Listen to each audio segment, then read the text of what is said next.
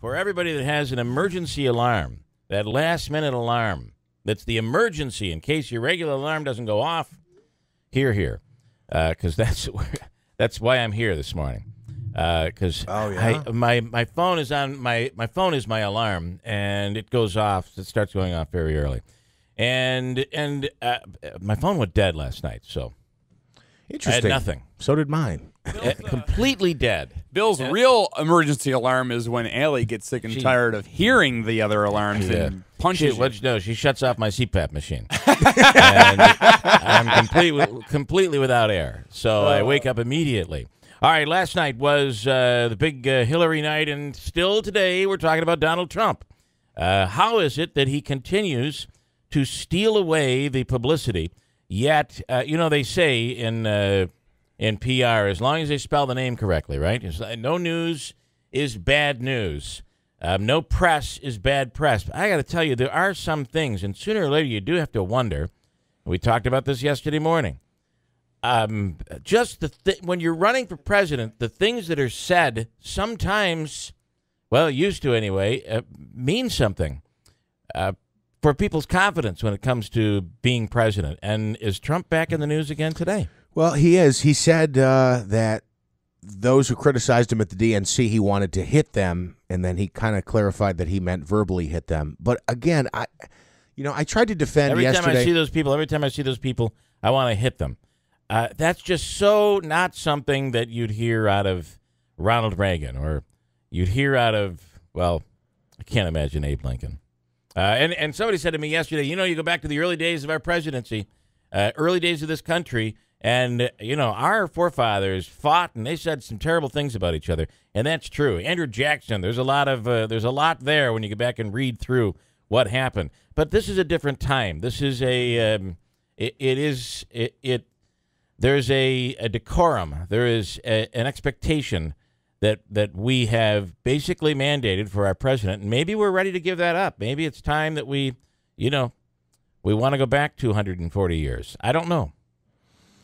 So you tried to defend him yesterday. That was your... Yeah, and I still think, I think you characterized it as something like a morning show or a late-night host might say about the 30,000 deleted emails. People in radio have made careers off this, that you say things, and sometimes you say them in a way that gets people a little bit riled up, and you back it up a little bit, but it creates a radio program. It creates an audience.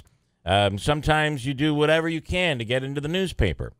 But that was the day. In the day, that's what you did. And press was huge. I remember when I had the Hannah thing, and we had announced that Hannah was resigning. And the Corporation Counsel called me into the office and sat me down and said, listen, it's been a lot of negative press about you in the last 3 weeks. And I'm betting that's really hurting right now. And I said, you don't understand. This is the greatest moment of my career. You don't get it.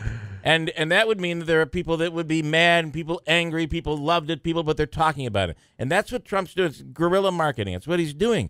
I'm just not sure that fits the office. No, I agree. I still don't think that his comment about Russia was that bad. But I do agree that it's I think that was it's stupid, not presidential. Stupid comment to make. The issue with the comment, the main issue with the comment is it may be tongue-in-cheek to the people that will always love and support him and the people that absolutely hate him, because it makes no difference. But when you go into let's say fast forward down the road, he wins the presidency and he makes some tongue-in-cheek comment about North Korea or Iran or another country that already hates us. They're not going to be as forgiving as the people that already love and support him no matter what, or the people that hate him anyway, that are in the country. Here is Christine Bellino, live from Mississippi. Good morning, Christine. What do you think? Isn't it interesting how here we are today, talking about Donald Trump when Hillary Clinton made the biggest speech of her life last night? She did, and I actually think she did pretty well. She kind of held her own. It's been a rough ride for the DNC. I mean, every day, imagine what that's like being that PR person or PR people, where you have to go, okay, how are we going to make sure that we maintain headlines? And talk about decorum, there used to be a I guess, a kind of a chivalrous action where, you know, the Republican candidate stepped aside during the Democratic National Convention so that they could have their time, and the Democratic candidate did the same during the RNC, and that is no more. And I think Hillary Clinton verbally held her own last night, despite the fact that there were some protests by Bernie supporters. And I'm really glad that you made the comparison between Donald Trump and Andrew Jackson, because I think that's it in a nutshell. I think a lot of people are making that comparison, and they're saying, you know, we need an Andrew Jackson right now. We need somebody who's going to, you know, challenge someone else to a duel, even if that someone else is North Korea. And those people are stupid. If we could move on.